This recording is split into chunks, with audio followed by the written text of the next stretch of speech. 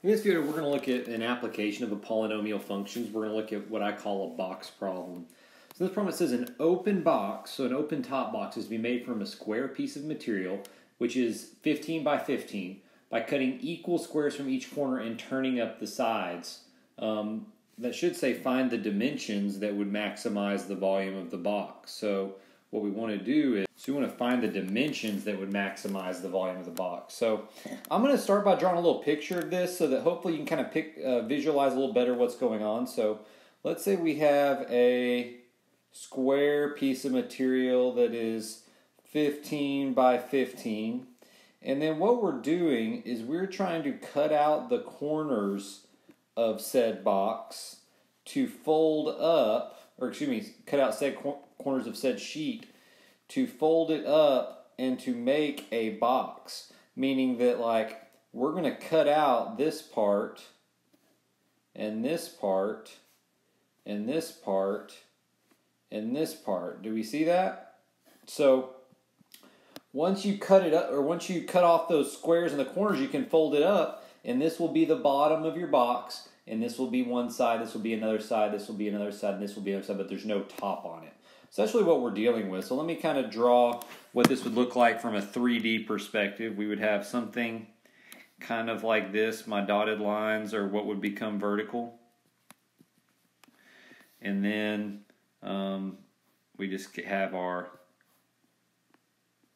open top. So that would be like an open top box. Okay, so you can kind of picture what that would look like. Hopefully the dotted lines don't throw it off too much.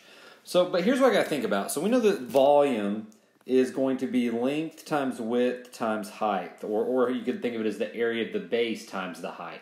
Okay, so let me kind of represent the volume over here. We have length times width times height, and sometimes you'll just see that as big B times height, because big B is just length times width for this particular case. And what we have to do is let's write expressions to represent each of these. Okay.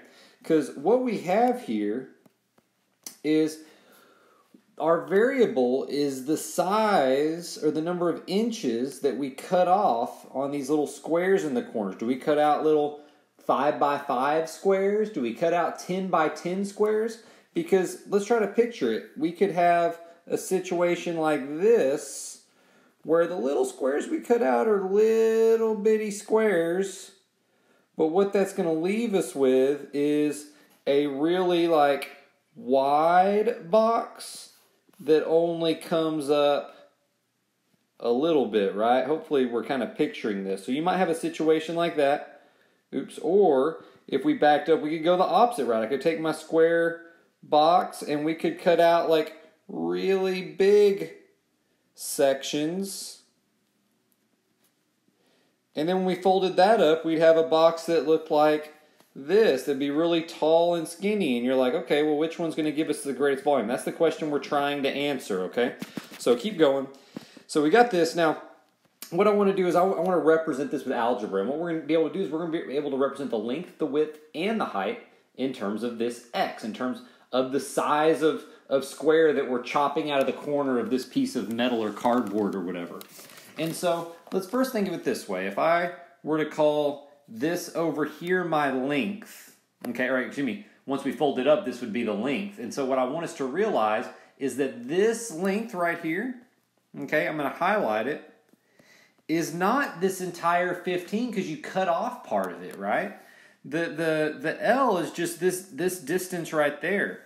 And so what you got to think of is we cut out, from this full length of 15, we cut out that part and we cut out that part.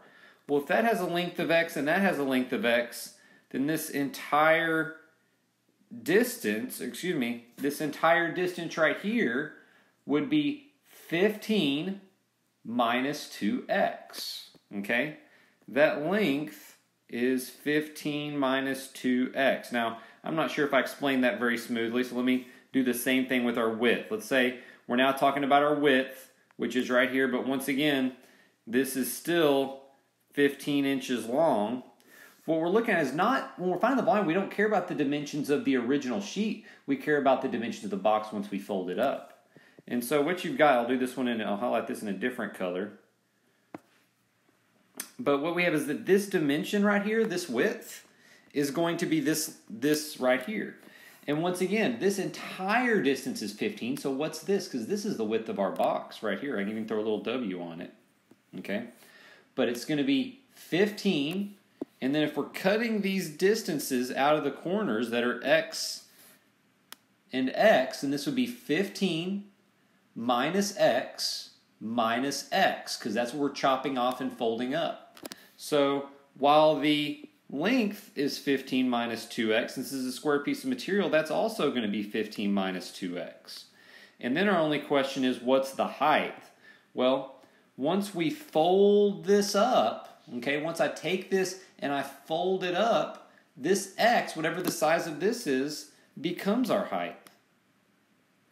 So x is the height of the box. Hopefully we can picture this, because if I were to take this, and I were to cut out this section, then whenever you fold it up, those two are going to touch, and it's going to be right here with a height of x. And so what we have is we spent all this time developing this polynomial, and what we have is 15 minus 2x times 15 minus 2x, which I could write as 15 minus 2x squared, times another x, okay? And that's like our function for volume, okay?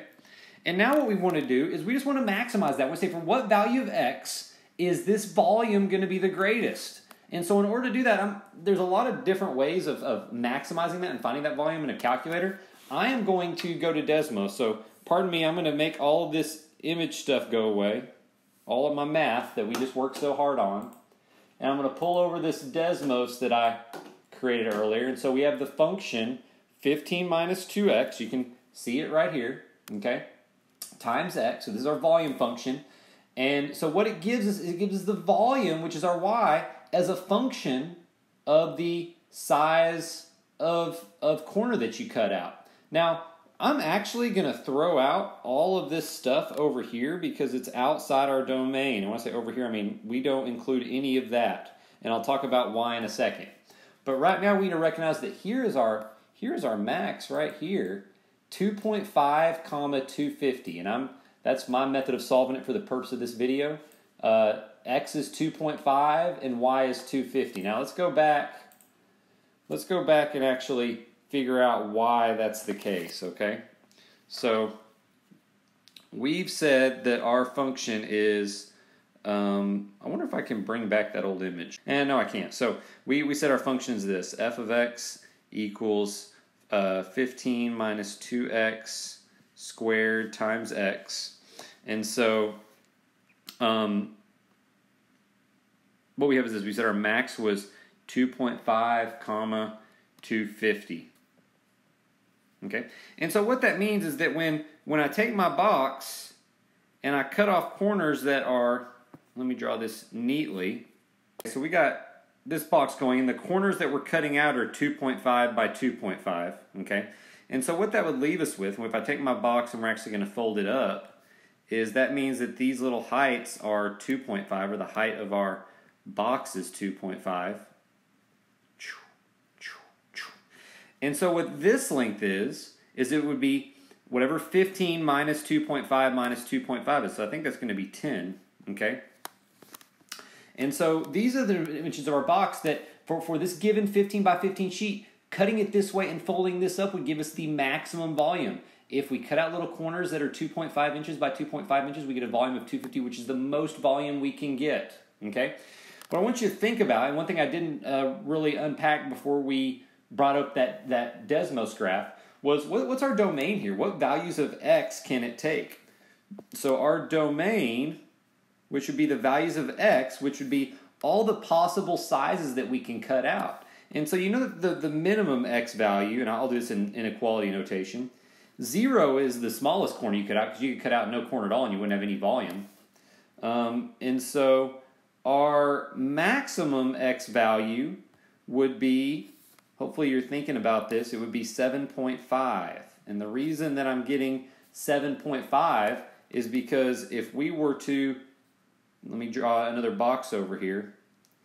If this whole distance is 15, I'm cutting off 7.5 from each side. I'm basically cutting out the whole thing. I I can't come any more over because 7.5 and 7.5 would make up the entire side of 15. So our domain is limited to this. And I'm just going to end by bringing us back to that Desmos graph.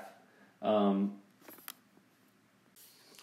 you can see that our domain would end right there at 7.5. That's why I didn't consider any of these x values or y values that are past it to the right here. So I know we were kind of all over the place with that problem, but hopefully that illustrated at least one example of how to use a polynomial function.